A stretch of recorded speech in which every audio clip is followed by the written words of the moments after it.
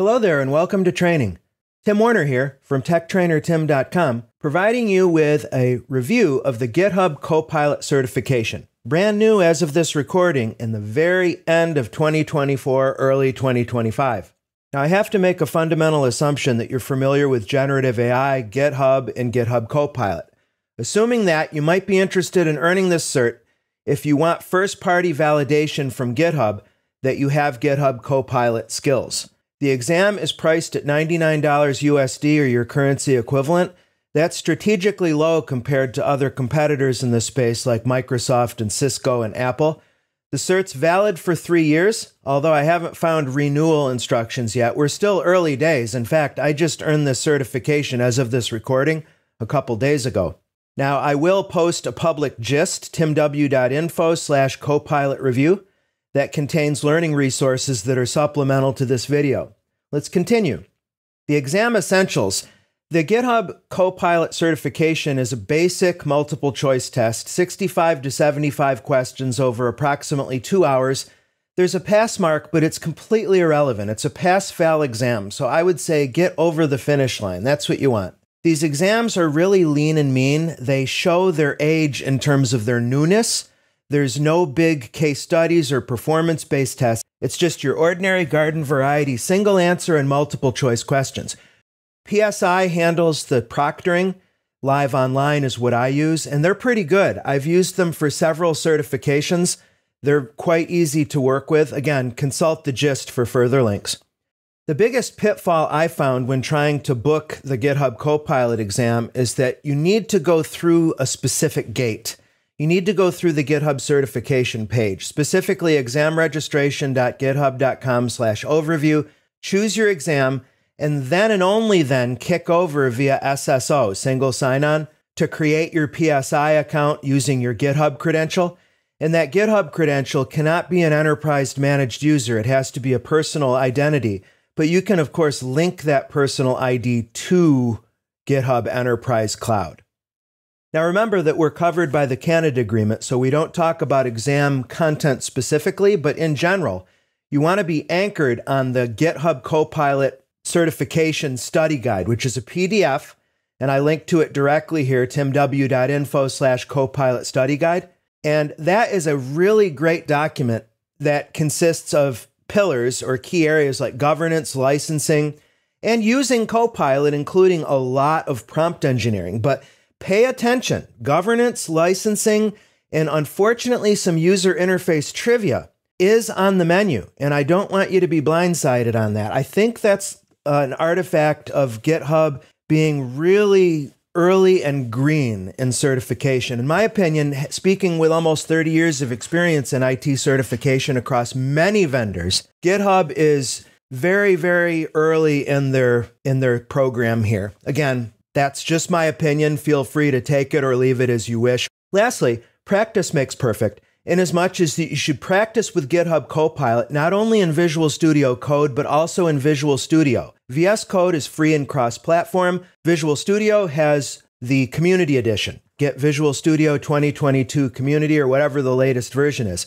The reason for that is intentional. The exam seems to skew very heavily towards those IDEs, so if you're using JetBrains or if you're using NeoVim or Data Studio, make sure that at least while you're prepping for the exam that you're really sharp on the interface in GitHub Web, GitHub Mobile, and as well as VS Code and Visual Studio. It's just what we have to do.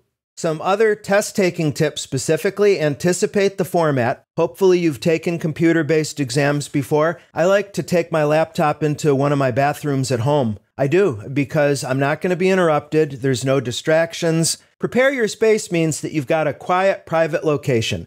I normally advise my students to not set up your desktop battle station as a cert station because it's not going to work. If you've got multiple monitors and headsets, you're going to run into problems. So you want a laptop, not a mobile or tablet, but a full laptop that's got a webcam and microphone and cameras in a quiet location. And lastly, make sure that your face is always visible as soon as you start the check-in process and avoid touching your face. That's to preserve exam security. Now, I gave you some of my unfiltered feedback so far, just teasing it. Let me formally give you what I see as the GitHub Copilot Certification strengths, and then we'll do suggestions for improvement. First of all, I believe that the foundation is sound here. If you read the PDF study guide, it's really nice. It takes you into responsible AI, definitely a lot of prompting, which is essential. Now, what you might be surprised on is how much governance is there. So you really need to know your governance and not only how to govern GitHub Copilot, but specifically the UI path, unfortunately. In other words, click this, this, this. Hopefully we'll see less of that nonsense as we go on. And I also believe not only in the GitHub Copilot cert, but all of them.